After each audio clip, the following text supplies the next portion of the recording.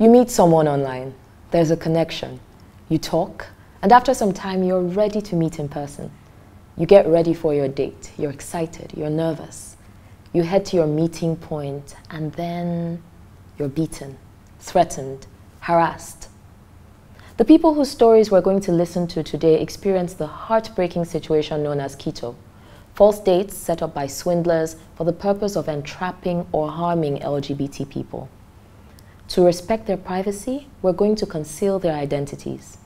My name is Aritoko, and you're watching Untold Facts. In 2018, there were over 200 reported hate crimes against LGBT people in Nigeria. Now, these were crimes carried out by fellow citizens, individuals who felt empowered to carry out acts of hate against another human being simply because of their sexuality. They came down from the bus with guns and they had their uniform. So they asked me to bring out my ID card, which I did. And one of them said I was looking like a lady in my ID card. I didn't remember to be scared. I just pictured the end. I tried to imagine how this tragedy was already going to play out. So the boy was trying to escape, but it was too late. They dragged him back, they started beating him, everything. At the end of the day, I don't know where they take him to. Now, there's certain fundamental rights that every Nigerian citizen is entitled to. The right to privacy, the right to life, the right to freedom of association and assembly. Actually, hold that. Because LGBT people in Nigeria have that last right, the right of freedom to assembly and association, severely limited. Is there ways in which we use legal structures and violence and oppression to determine someone's ability to live fully? I think this is why we're here, to increase people's knowledge of their rights. So I'm very happy to know that the statistics, the data is showing that perceptions are changing, that people are becoming more aware of the real life implications of these laws.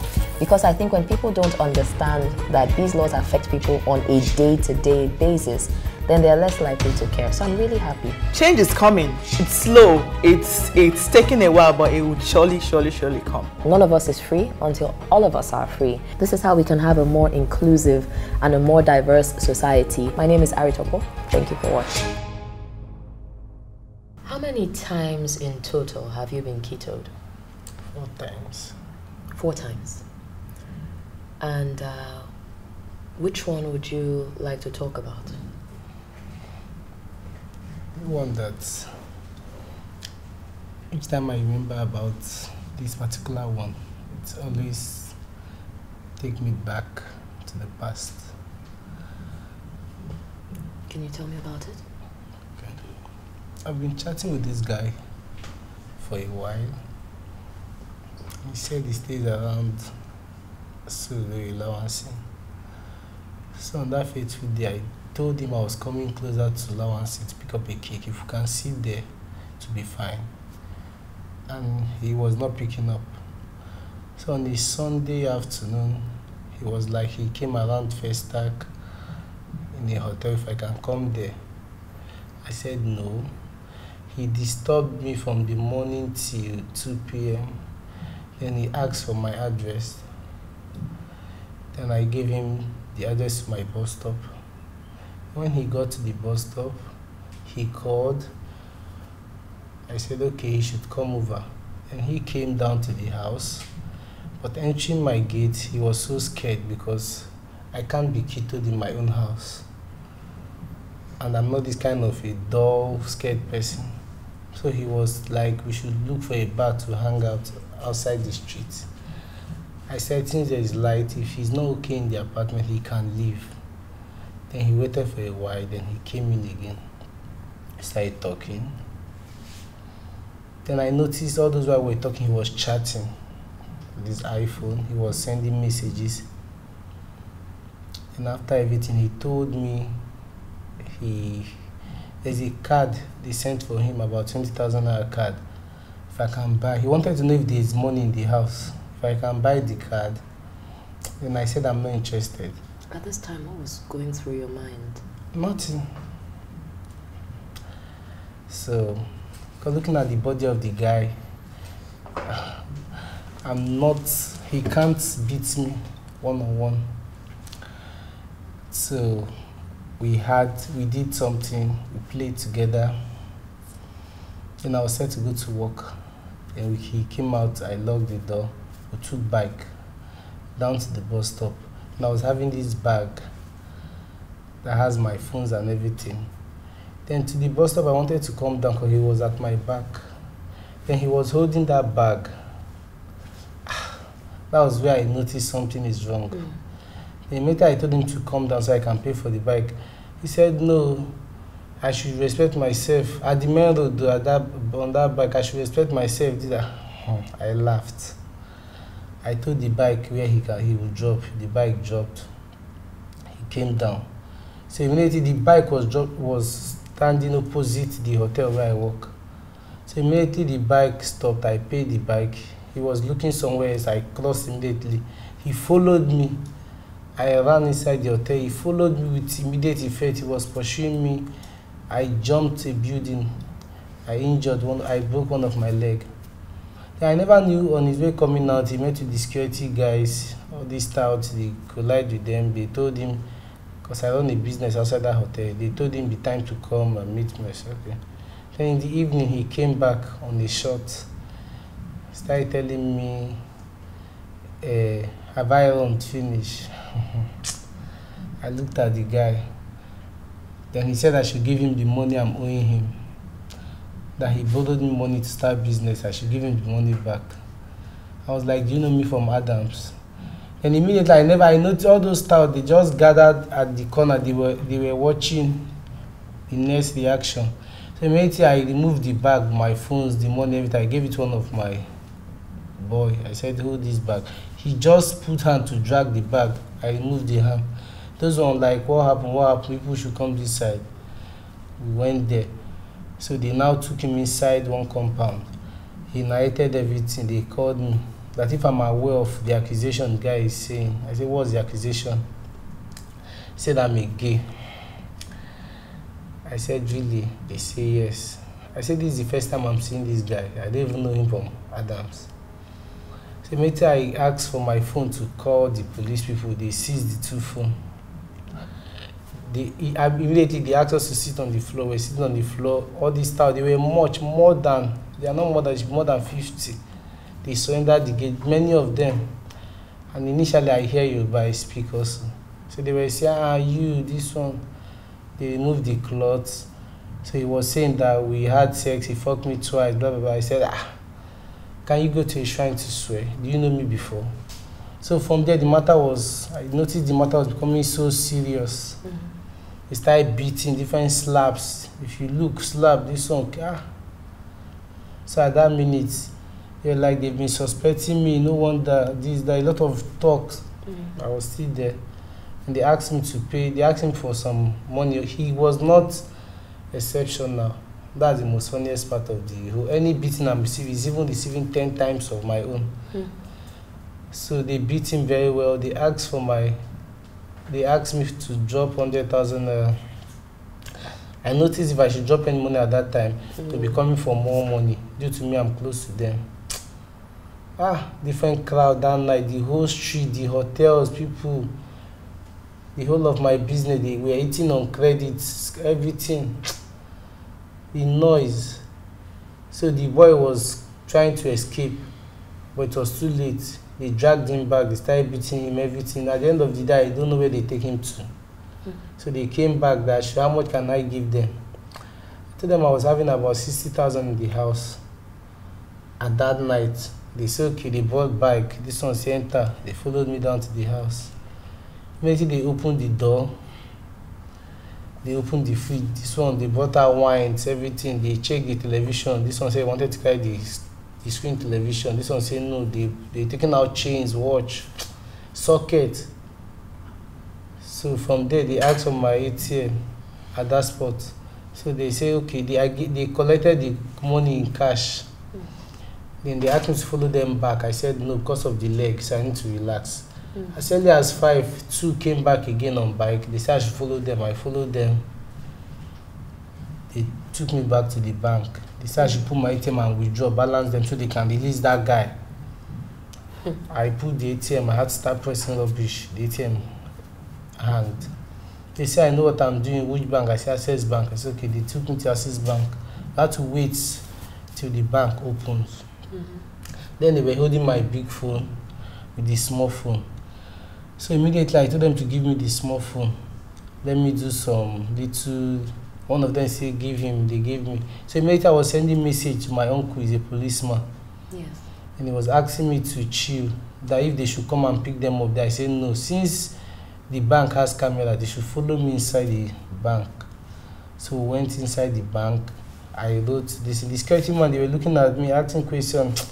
I was just trying to ignore some talk. I had So to the write, policemen, the security were aware that something was wrong. So they asked me to give them more money to collect my phone, about 20,000 on top. I wrote the teller, I withdraw, that I gave them card. They gave me the 2 phone. They left. They told me they are going to cover out the whole scene. Nobody will know where I'm doing business, manager. I was in the house sleeping when some calls, people, the manager was like, I should come to the hotel. When I got to the hotel, the same people that collected money, a lot of talk. I was like, this thing a scam. They want to open office on my head. I called out my uncle. He was calling those people to tell them how much they want this one, but they were trying to play smart. Then my uncle asked me to go to the nearest police station. They asked me on who to see. I went down to the OC crime. The man came out after everything. They brought out their vehicle. They went. They asked me to wait. Before you know, the head of the OPC guy, they brought him in. He was at the counter. They called me. I came out. They said, do you know this guy? I said, yes. He was saying rubbish. He go, they fuck me as this, that. And I looked at him. I said, okay. Since there is no evidence, when you get to court, you bring your evidence. He said they caught me red-handed. I said, okay, no problem. We waited. In the evening, the police people came out again to raid that place. Everywhere was quiet. It was not a small issue anyway. So the case started. Other ones started running. They heard about 2. Their wife started begging. They asked everything. The entire case? It was running close to 2 weeks. Wow. They locked them up for about 4 days.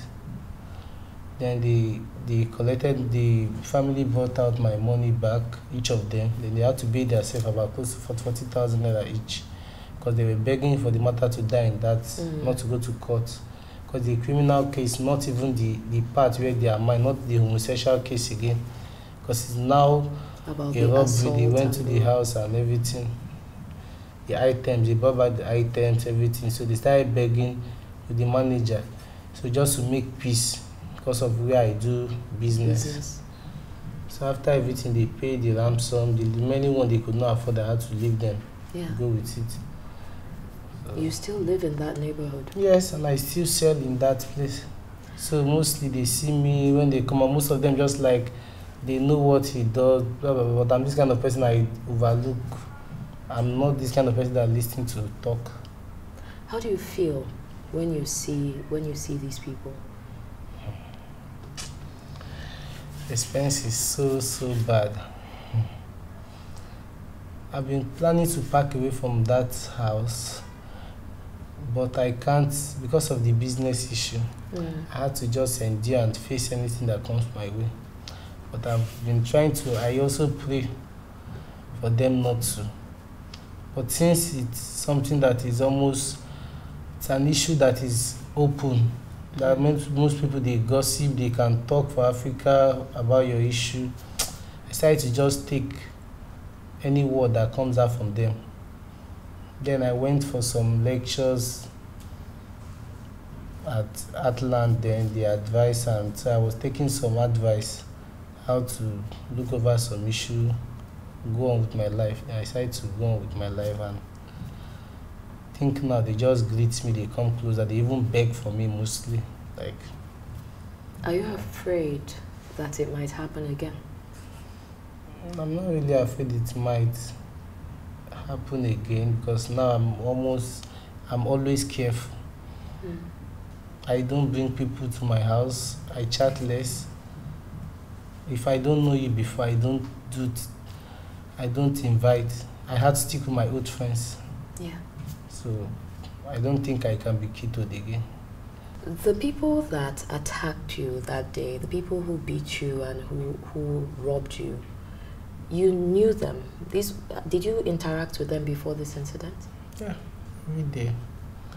Every day I set up for business, we talk, to play, I sell food for them on credit, even without them paying. But I had to just look at the fact that that's life. How did you feel that these people that you have fed on credits, people you know, people you interact with, in that moment, what did that feel like?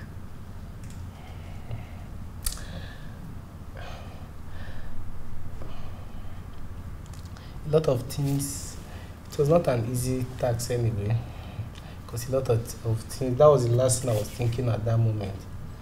With the shame of, and I was even planning not to go back to that place.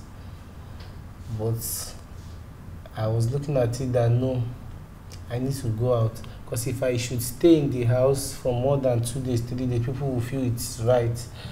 But since the case, I'm on the winning side, I need to come out so they will be seeing me and to prove if what is really happening, what they are seeing, if it's true.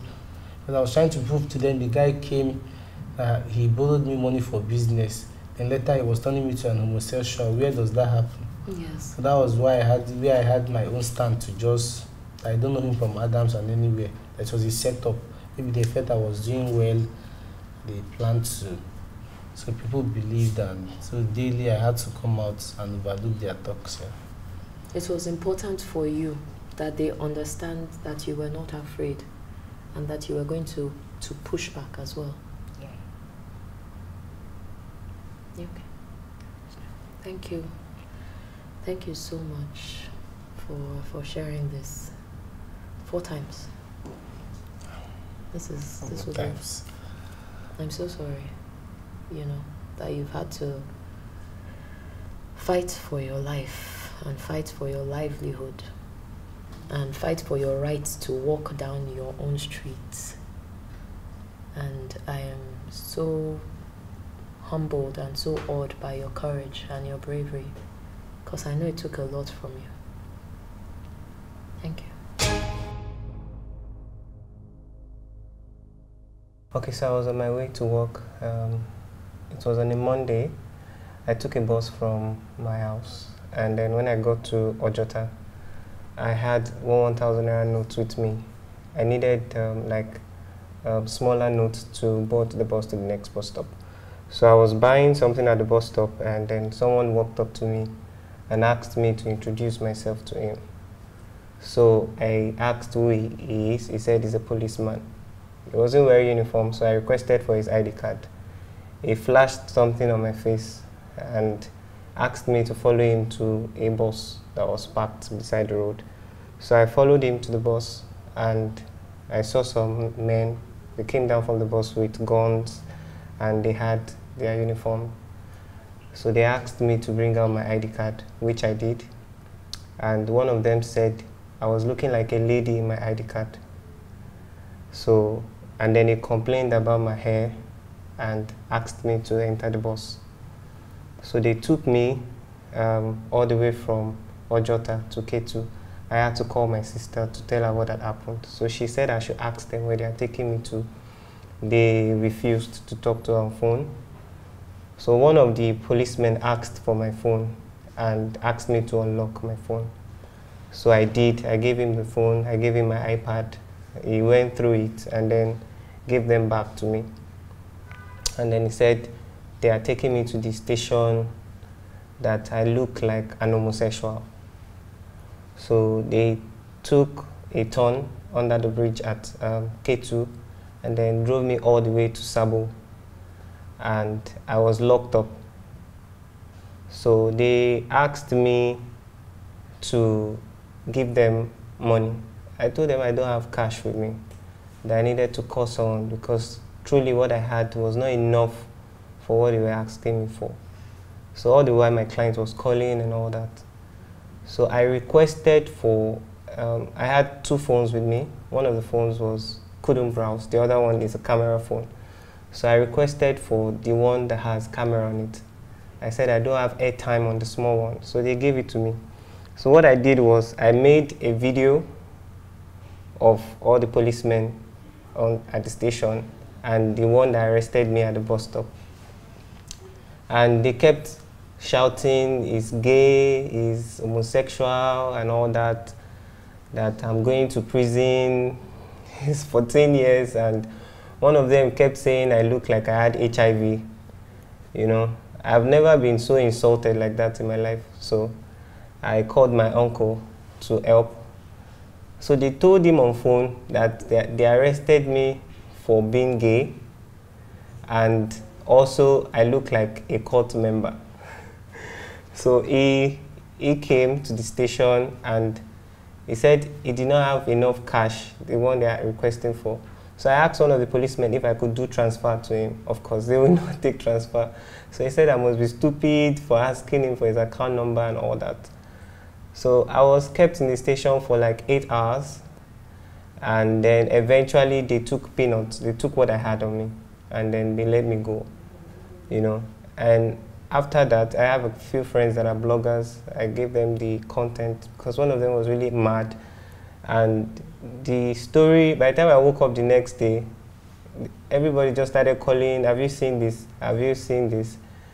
And I was scared for myself actually, because I'm not ready. I wasn't ready for such publicity, you know.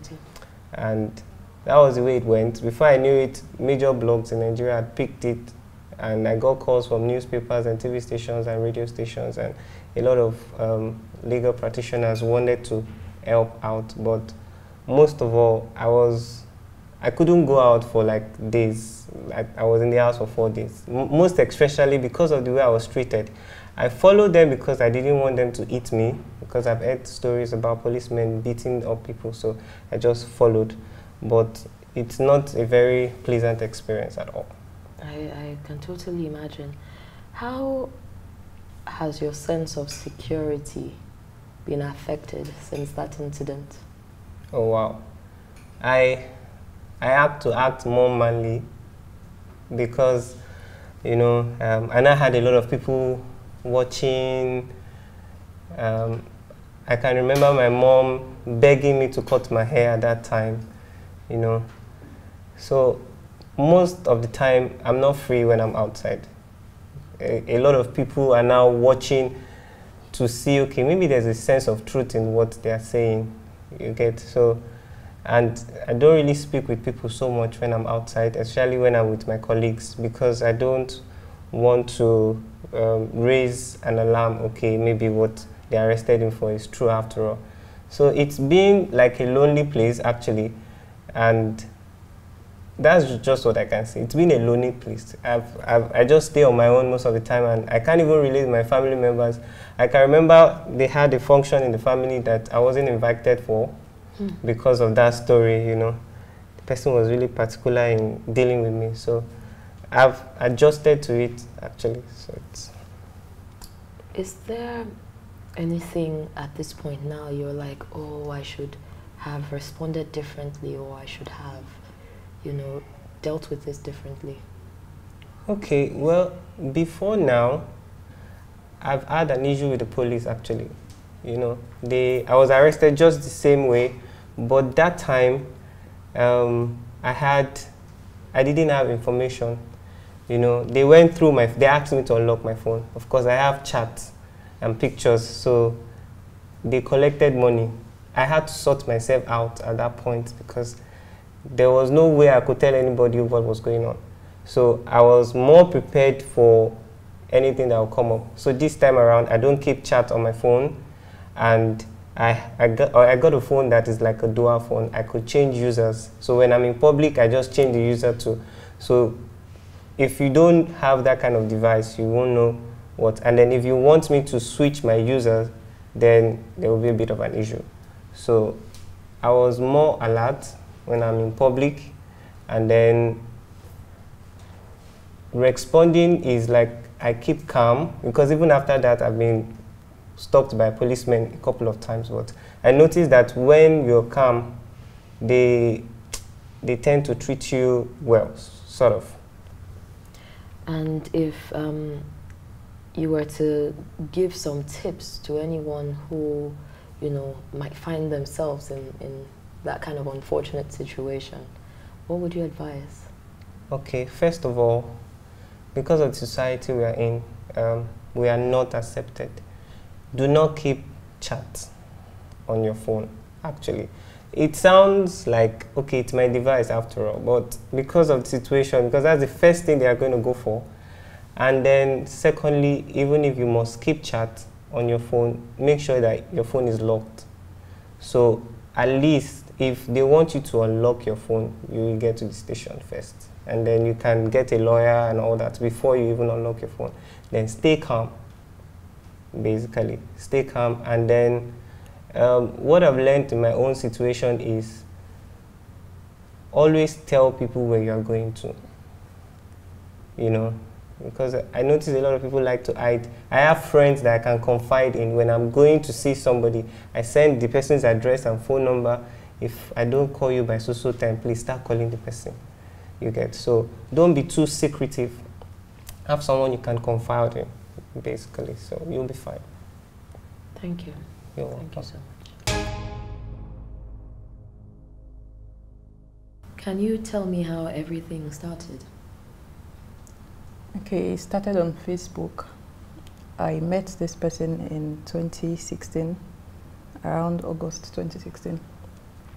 So October 2016, I came to Lagos after a harrowing experience in the north during NYSC. So when I arrived Lagos, she was clamoring for the hangout. I was in a relationship, so it was not going to be a romantic hangout. It was supposed to be just movies and drinks, and that's real. So that particular day, I left my place and headed to Yaba. We were supposed to meet at her place, and then we'll go to Ozone Cinemas. I went into the bank, I withdrew 15,000 naira, and my backpack. I made my way to Yaba. I got there, before I left home, I called her, I told her my battery was flat. I was not going to, my phone was not going to be on. So because I told her my battery was flat, she just assumed maybe I was not coming with my phone or something. I told her I wrote down her phone number and her address on a piece of paper, and then I made my way to Yaba. When I got to her street, I found somewhere to charge my phone. I paid them, they gave me a key card and a key. If I could produce the card, I'd get my phone. So I found somewhere else to make a phone call close to her guest house. I didn't know it was a guest house, I thought it was her place. So it was when I got there I realized it was a guest house. So when I got there, I made the phone call. I was about to tell her I was charging my phone somewhere close by, but she was too excited to listen. And when she came out, she was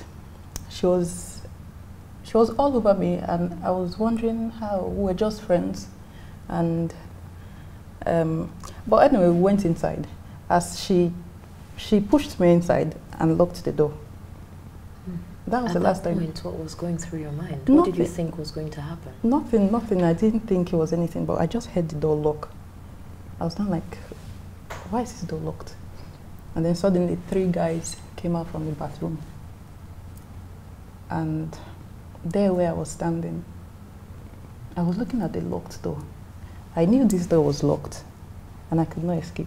And they were there looking at me. They were kind of far away from me. What was going through your mind? I didn't remember to be scared. I just pictured the end. I tried to imagine how this tragedy was already going to play out. So in my mind, I just wanted the day to end, and the next day me telling people about this experience. But there where I was standing, I was wondering, okay, I can't get pregnant because of my androgens. Then I was 25 years old, I already know I could not get pregnant. I was considering the STDs and the injuries they were going to inflict on me. Because this is normal. I've heard stories like this, and then it was hard to see myself in that situation. So instead of being scared, I was really calm. I said maybe if I cooperate with them, they would be gentle. And then someone just looked at me and said, "Oh, so you are a lesbian?" I'm now wondering, but what kind of answer will I give this person? that will make them comfortable. I didn't say anything. The other one now said, so boys know they sweet you. I wanted to laugh, but I was getting scared. The last one removed his belt, and that was when I panicked. So when he removed his belt, he brought out his camera phone, and they were coming towards me. I was really panicked. I was wondering, okay, this injury is probably going to be light, and since I've never been with a man, it's probably going to be painful. And I was trying to imagine every worst thing that could possibly happen. So when they got close to me, the other one was angry. He said, why are you behaving like a tough girl? So you want to tell me you're a man, you're strong. He was trying to say something else when I just heard this dirty slap on my face. So I was there holding the hottest face I've ever held, because my ear was still ringing, and that slap destabilized me. So I was trying not to cry.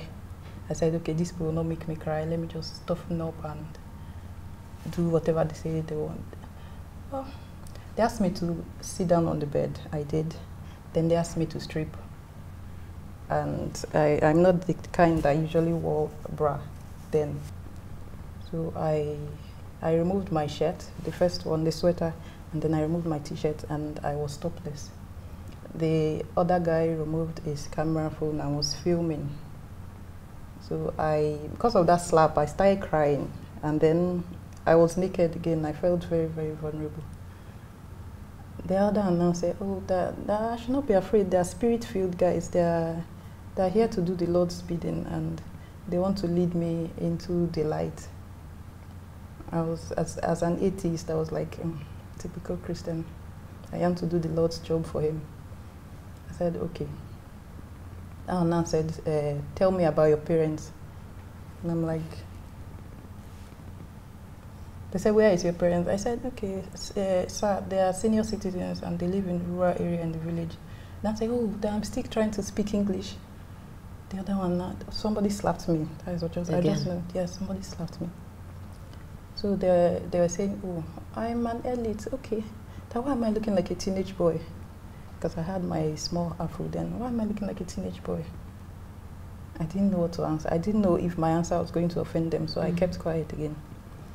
They took my backpack. They ransacked everything. They took the 14K plus that was there. They took there's this other t-shirt. I like to carry extra shirt. They took my t-shirt. In fact, they took the whole bag and dropped my key. They gave me my key.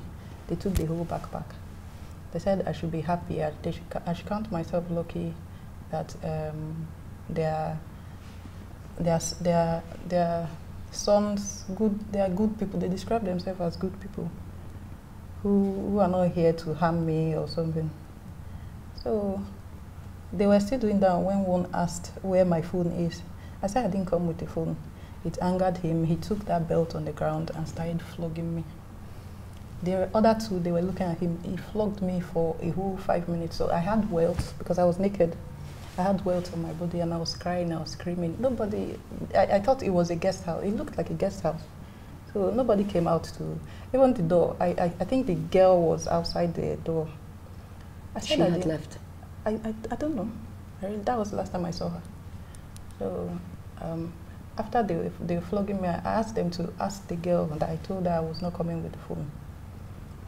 One person took his phone and started texting. Apparently, the girl corroborated my claim and said, okay, she probably was not with the phone. That's when they asked me to wear my clothes back. I did. They gave me 600 naira from my money. And guess what? They gave me a white handkerchief. They gave me a bottle of Goya olive oil, yes. And they gave me that pocket New Testament Bible. They said I should find a spirit-filled, Bible-believing church to go to attend, and I should always attend deliverance services. That as I'm stepping out of here, that they have my nude videos. If I involve the police or tell anybody about their whereabouts, they are going to release it on Facebook. So I didn't know what was happening. Everything happened so fast. So when they pushed me outside, I was even still naked. So I had to wear my clothes. and started running. I forgot my phone. I was running. I forgot to cry. I was just running. I took the first keke I saw and was going. I had gone a considerable distance when I remembered my phone, because that phone then was not cheap. So I got down from the keke. I was wondering, should I go back to that place, that particular street? And run that risk. Yes, run the risk of meeting them. And then I said, okay, if they didn't recognize the key card that I was holding, it probably means they don't live in that area. So I was wondering, do I go back or do I just go home? And I had this dirty migraine that was a reminder of what I just escaped. I stayed there for a while. I started crying. People would ask, what is wrong with you? I said, nothing, nothing is happening. And then there was blood in my ear coming out from where I don't know, one of those pins, either the slaps or the belts. And I took back a keke. I went back to the phone guy. He gave me my phone. That was when I was collecting my phone when I started crying. I could not move again. I could not run, but I know I needed to leave that environment. So I hailed a keke and went home. I didn't mention this to anybody at all. I didn't say a word. In fact, when I went home, it was like all is well in the world. Not like nothing happened. The person I was living with didn't even know that something happened to me. Something so traumatic. So I blanked everything out. It took me a whole year for me to tell 2 people. The first person I told asked, are you sure it's not, you didn't go there to get some? I said, is that the important question? I was beaten, I was robbed, I was violated, and of all the questions to ask, are you okay, was not part of them. You asked me if I didn't go there with an ulterior motive. I told another person, the other person said I should be thankful I was not raped. I was not like, okay, so I am lucky I was not raped, but I'm lucky I was beaten, I was filmed, I'm lucky I was stripped naked. Is that it? She could not answer me. Well, I cut off ties with 2 of them. I never spoke to them anymore. But then, apart from those 2 times, I've never been able to tell anybody this happened to me. I would say I know people this happened to, but when they ask who exactly are they, I can't say I'm the one. Yes. So, except now, I feel like I'm in a good place to... How does it feel now, talking about it? I still feel like, even now as I was talking, I felt that migraine, that slap that I get. I don't think I've ever been slapped like that. Although I was beaten up in Dutsi, I was beaten up in school, all for the same reasons, for my perceived sexuality. So, but that one was very difficult because I was filmed. I think it was that camera that was facing me that made everything different from the rest. But now I feel like I can talk about it, and I've healed and I've moved on from it. How do you feel this experience changed you? How has it affected you? When I got home that day, after that incident, I deactivated my Facebook account because they promised to upload my videos online, and I had a little bit of reputation. I was hoping they would not go through with their threat. So I deactivated due to fear. I left Facebook for a while, and I could not sleep. I was looking over my shoulder. I was living in fear because they thought of my nudes in public was something I've never experienced before. So I could not relate with people. I could not go out. I could not go see anybody. So I was practically at home every day crying. Or my anxiety level, it plummeted, and I don't know how I managed. But after a few weeks, I came back online hoping someone will say something. In fact, I was looking for someone to say that they've seen my video somewhere, but it didn't happen anyway. After a while, I moved on. Thank you so much. There are no words to describe how this must possibly have felt. And I just want to say that I'm sorry it happened. And to thank you for the bravery and courage it has taken to sit down and share and go back and share this, you know, after being unable to speak about it for so long. Thank you. In light of the stories that we have just heard, we thought it would be a great idea to share some tips that might guide with ensuring that people are as safe as they can possibly be. So we invited security consultant, Sofina Kyo-Lawson, to share some advice and guidance for us. Thank you for joining us. Thank you for having me. So based on what the stories we've heard, some of them quite traumatic, some very personal and quite touchy as well. So we have, I know some of them actually shared like what the lessons they learned and things they probably start doing now that they were not doing before. So things like not meeting people in a secluded place, for instance. You know, let's actually even start with online. What are some things to do online, even just before you meet in person? Okay, so first thing, you don't want to use your real name for starters. You want to have like a pseudonym or an alias that you could use when you're chatting with somebody for the first time.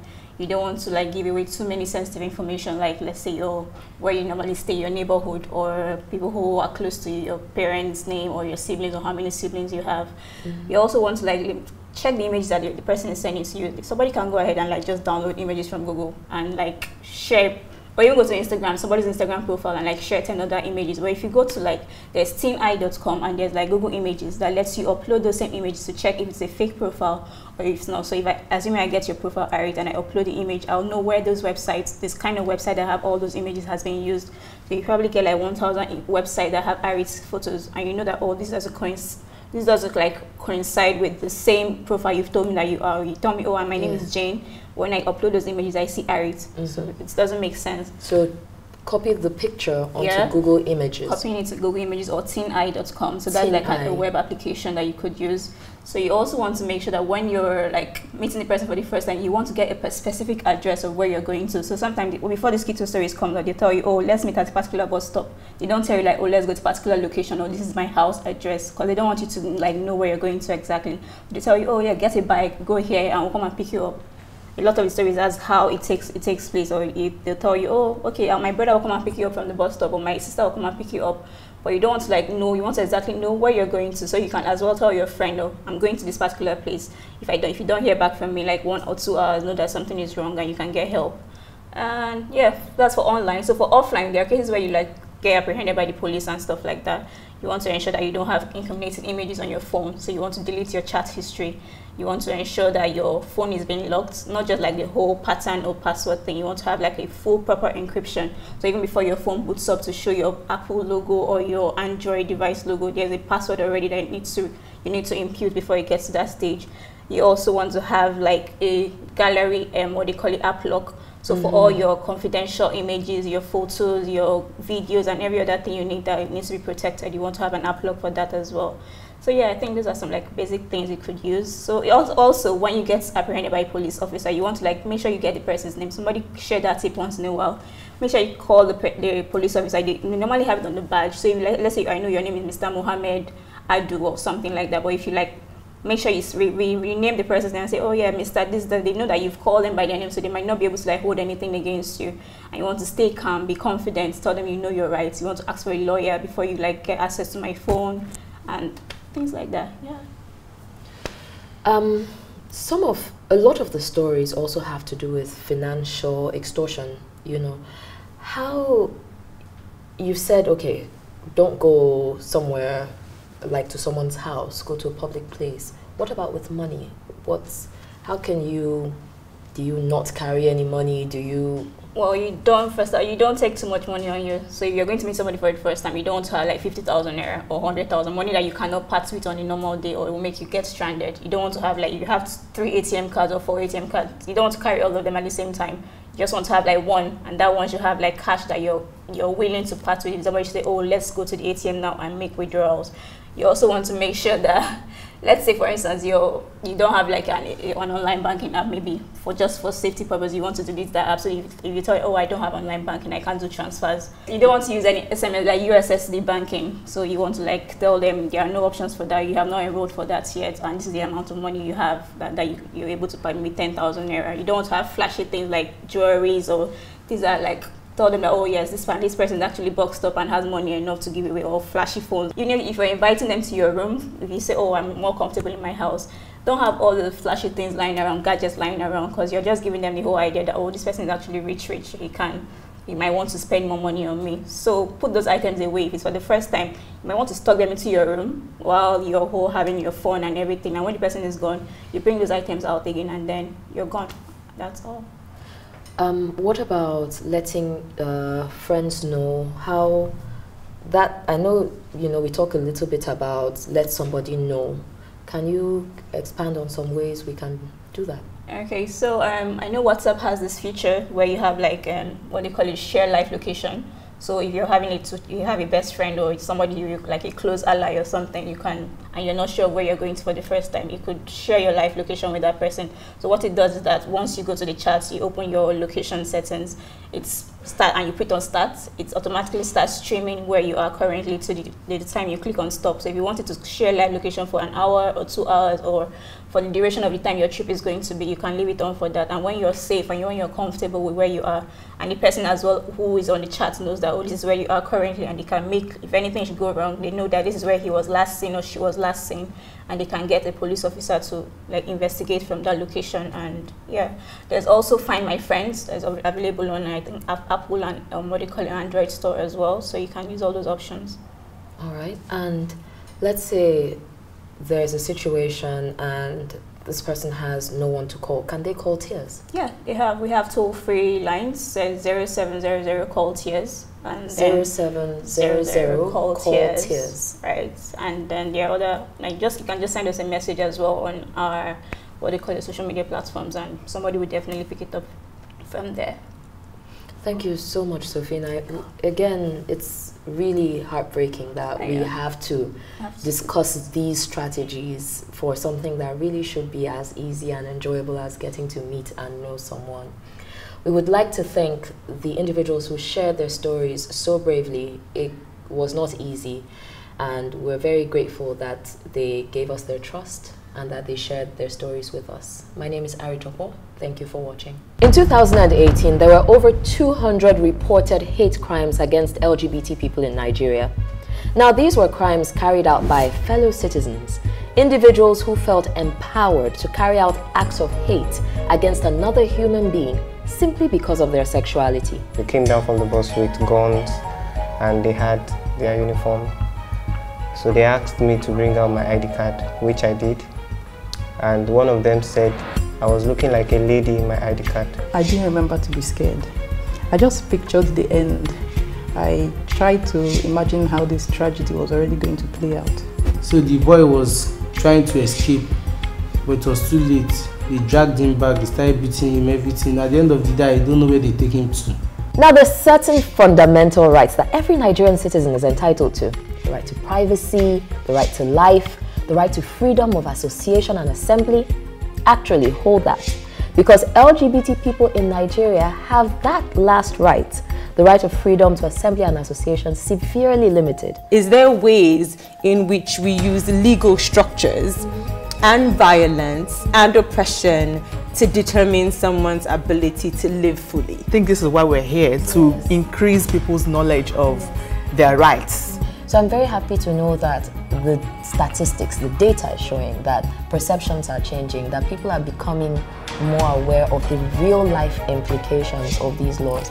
Because I think when people don't understand that these laws affect people on a day-to-day basis, then they're less likely to care. So I'm really happy. Change is coming. It's slow. It's taking a while, but it will surely come. None of us is free until all of us are free. This is how we can have a more inclusive and a more diverse society. My name is Ari Topo. Thank you for watching.